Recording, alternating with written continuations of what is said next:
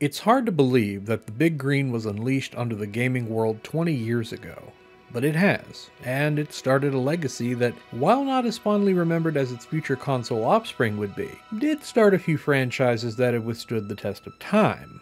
Without a doubt, the most beloved of all these IPs is Halo.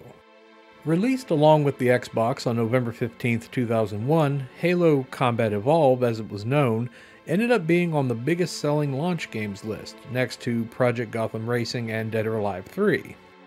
Not only that, it became the flagship title for the system, the reason to buy an Xbox. Hell, my friends used to jokingly call it the Halo TV adapter.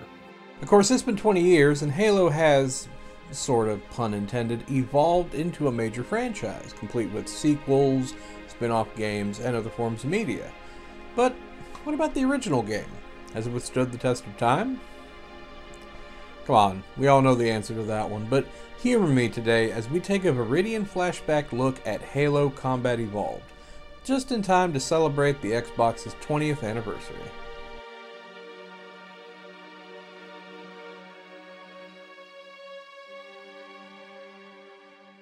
Now, I'm pretty sure anyone watching this knows the story of Halo, but for those who missed out the first go-round, here's a brief summary. The starship Pillar Bottom warps out of slipspace and is being chased by an aggressive alien force known as the Covenant. With no choice but to evacuate, the ship's captain, Keyes, entrusts the Autumn's AI named Cortana to Master Chief, an augmented super soldier known as a Spartan, to protect her from the Covenant. Master Chief then evacuates onto an orbiting ring-like structure while Keyes crash lands the ship onto the surface. From there, what seems to be a standard rescue mission for the other survivors turns into a startling discovery of a dark plot that only Chief can stop.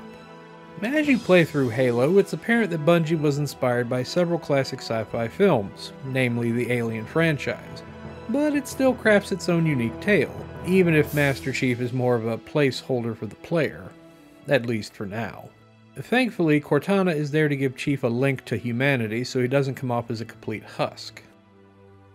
At first glance, Halo looks like any other shooter, and for the most part it pretty much is. You go through each stage, mowing down aliens to reach your checkpointed goal, using a variety of weapons, both of human and Covenant design. The big draw to this is that this game is on a console. Now, while there have been many first-person shooters on numerous consoles during the mid-90s up to Halo's release, the one that many referenced as the best of that time was GoldenEye for the Nintendo 64. None could really surpass what Rare brought to the table. Until now. You know what I mean. Halo perfected console FPS controls with a smooth layout that was easy for anyone to pick up and play. Instead of scrolling through all the guns and grenades you picked up, Chief can only carry 2 weapons and 3 of each grenade, regular frag style and the fantastic sticky plasma grenade. While there are health packs scattered across the game to refill your meter, you have a shield that can absorb some of the blows, which can regenerate if you're left alone for a few seconds. It's a handy trick that would be used in shooters for years and years to come, even going so far as to replacing finding health packs, even in future Halo games. Another wonderful tool at your disposal in Halo is vehicles, ranging from the trusty Warthog and Scorpion tank to the Covenant Banshee and Ghost, each having some form of offensive capability. Now, vehicles in shooters were nothing new prior to Halo, but again, what makes them fantastic here is the controls. Accelerating and reverse are handled with the left analog stick, while turning is all done with the right. This scheme makes for easy operation and smooth handling.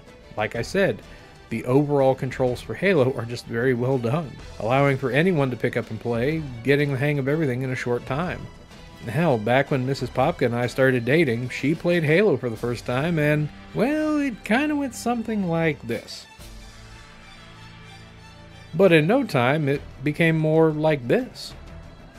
It really is just a fun game to pick up, which leads into the main reason people play this game for hours on end, the multiplayer.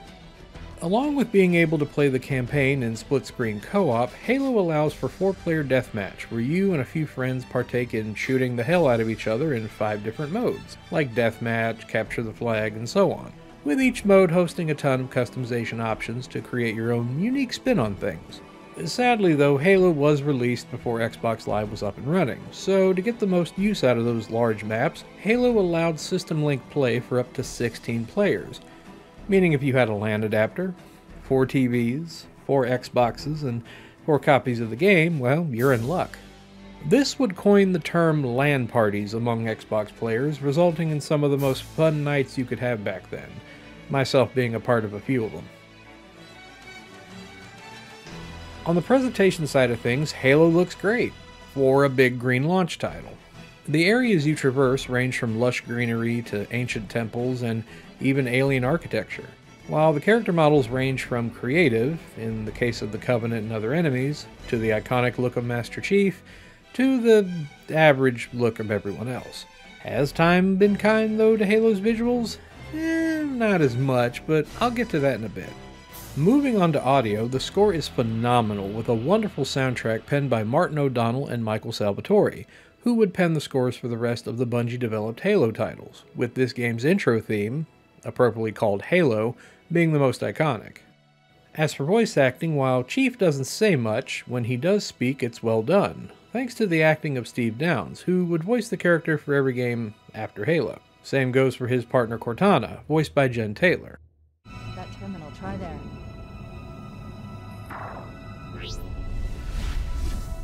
You all right? Never been better. You can't imagine the wealth of information. The knowledge, so much, so fast. It's glorious. So, what sort of weapon is it?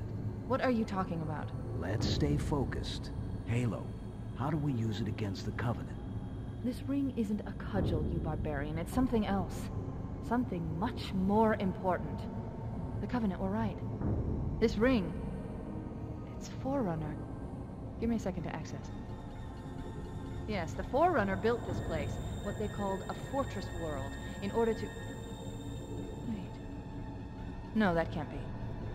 Oh, those Covenant fools. They must have known. There must have been signs. Slow down. You're losing me.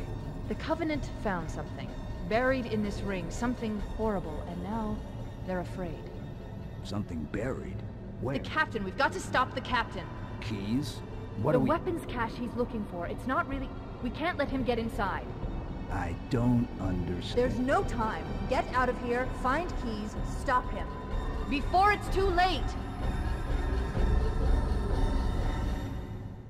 I'd avoided covering Halo for a long time because I didn't know what to really say about it that the massive ocean known as the internet hasn't already said.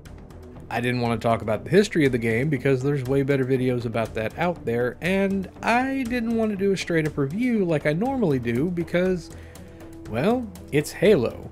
You probably know everything about it and have made your own opinions on it. What I can say though is that Halo is one of those games that may be everywhere in the gaming world today, but it had an impact on my life in my late teens to mid-20s. It brought old friends together. It became something for a future husband and wife to bond over. It became a way to meet new people and forge new friendships. For me, Halo was more than a game. It became a part of my life.